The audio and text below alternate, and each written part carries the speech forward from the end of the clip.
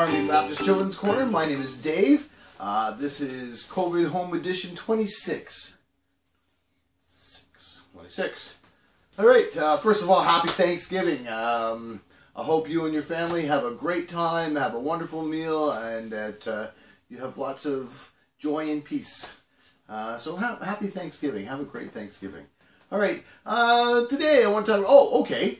Let's suppose you're in the army, all right, and your guys are in the enemy territory, all right, and now it's nighttime and you're tired and you want to go to sleep. So, what do? You just, camp out. Okay, well, here's a good spot. I don't think anybody's serious, and you camp, and that's it. No, what do? You set up a sentry, right, like a guard. You say, okay, you stay awake, you do the guard.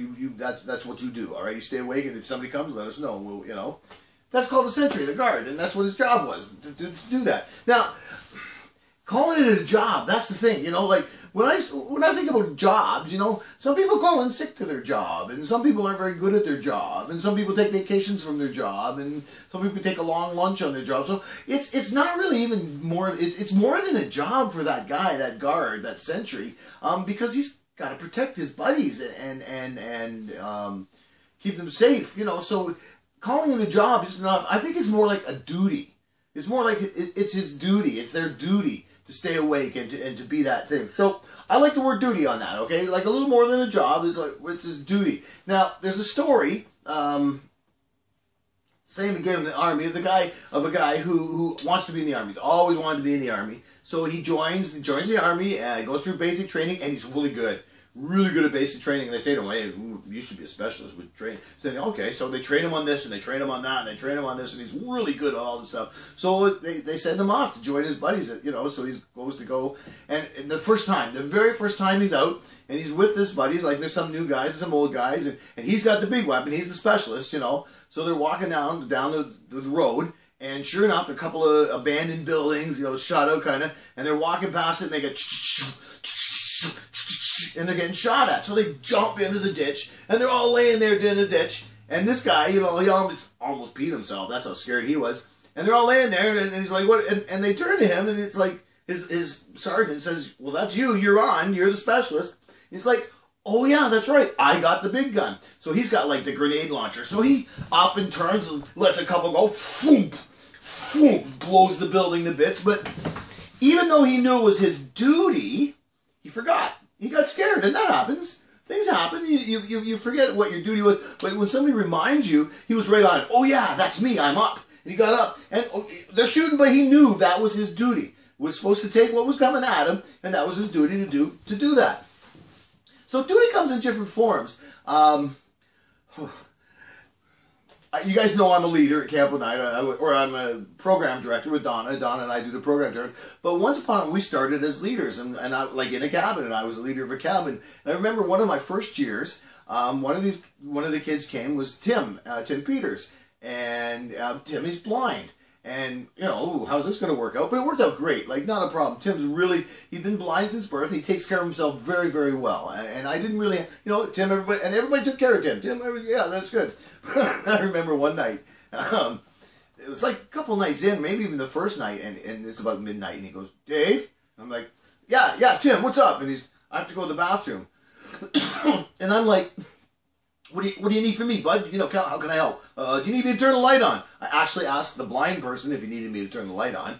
But he said, no, just if you could lead me to the bathroom, I can find my way back. So that, that worked out. But this thing with Tim, Tim and I became good friends. For years he came to camp, and he's a leader now, and a good guy, really good guy. One year when I was a director, I'm sure, he was a camper, we're playing Manhunt. And Manhunt is a game where one person's it, and everyone else hides or runs away or whatever, and I have to touch them. And whoever I touch helps me manhunt everyone else. And eventually the idea is you got everybody looking for one or two people. And if you get a good hiding spot, it's a fun game, We play in the forest behind the camp, and it's a good forest. There's a swamp, and there's a creek with logs over the creek, and it's a good forest. So it's great for playing Manhunt. So we take Tim. Tim wanted to play Manhunt because Tim always plays. We all, Tim, he does everything. He plays British Bulldog with us. Ran smack in the side of a building, cabin 5. But anyways, he wants to play Manhunt. Okay, Tim. So I'm the director, so I'm it. So they go hide in the forest, and okay, I'm coming. And I walk into the forest, And there's Tim, like just standing. I think he thought he was beside a tree, but he's just standing and he hears me, so he's absolutely still. And he's got his red and white cane. It's like, I see you, Tim. Got you. You know, you're caught. Okay, bud. So now you have to help find everyone else. You know, and he's okay. You know, and I said, so do you want Tim? Do you want me to just take you back and you can, you know, just sit it out? And he's like, no, I know. And Tim wants to play. I'm like, all right. So I left him, and did I tell you that it was a forest with creeks and logs over the creeks and bogs and a swamp? Okay, so about 45 minutes later, we're still playing, and my son Luke is walking by with a buddy, and they're talking, and they hear Tim go, Lucas, is that you, Luke? Luke goes, and there's Tim in the swamp, up to his thighs in the bog with holding his cane, but he's playing, and it's like, Luke, can you... Now, should I have taken him in? Even though he said I want to play. Was it my duty to take care of Tim? Yeah. I knew this is not a good thing for a blind person to be, regardless of how much he wants to play, regardless of how good he is. I've seen him run into a cabin. So I knew this was probably not, so I should not have left him. It was my duty to take care of him. Even though it's not like a duty thing, not like it was my duty to take care of the guys as a sentry, as a guard, or my duty with the big gun, you know, but it was still my duty to take care of him. Now, Tim, Peter, in the Bible, Peter says something about duty too. He says, as Jesus followers, it's kind of our duty. See, the thing is, we try to be like Jesus. As Jesus followers, we try to be like Jesus. Now, we tell other people, I'm trying to be like Jesus, and then we tell other people Jesus was perfect. So what we're saying is we're trying to be perfect. Which is what I told you 2 weeks ago. So, see, I was right. We are trying to be perfect. We also know we're never going to be. But other people who aren't Jesus followers, they look at us and think, oh, you think you're perfect. So, no. We don't think we're perfect. We know we're not, so we're trying to be.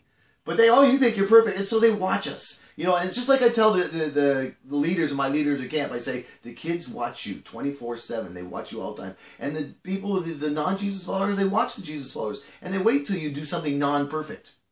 And then they say, oh, see, yeah, that's what Jesus followers do. That's what Christians do. You know, so Peter said, it's your duty as a Jesus follower to do the right thing. To be perfect, to be holy, to stop doing bad things. We talked about that last week. Stop doing bad things. In fact, he said, it's so important. He says, you got to make sure that you follow all the laws. You follow the government. You follow the police. You do all those right things so people can't look at you and say, see, that's what Jesus follows. That's what Christians do. So they can't do that to us. It's our duty as a Jesus follower to do that, to do the right thing, to follow the laws and statutes, to do what the government says. Even though we don't always agree, God has them there. There's a reason those people are there. God has something's going on. I don't know his big plan, so I'm just going to go along with what he says. You know, and if I want to do something about it, do something about it. But it's your duty to do what you're supposed to do. Does that make sense? I hope so. Happy Thanksgiving. I hope you enjoy your turkey, whether it's today, yesterday, tomorrow. Have a great day. Talk to you later. Bye.